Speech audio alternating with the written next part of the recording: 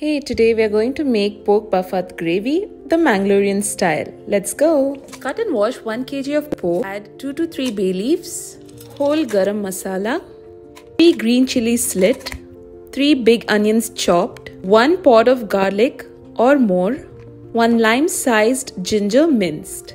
Add 2 tablespoons of vinegar and salt to taste.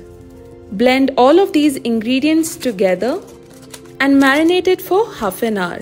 In a blender, add 4 cloves of garlic, 1 green chili, 1 small onion, 1 pinch of minced ginger, 2 tablespoons of Bafat powder, 1 tablespoon of garam masala or Omani masala.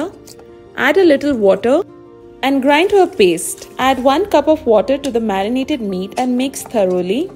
Cook the meat on low flame with lid on till it is half cooked. It's time to add the ground masala to the meat and mix thoroughly.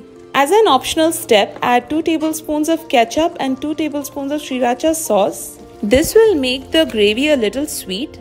Boil the gravy till the meat is cooked. Your pork bafat is ready. For more recipes, check out themessyeater.net. Don't forget to like, share and subscribe.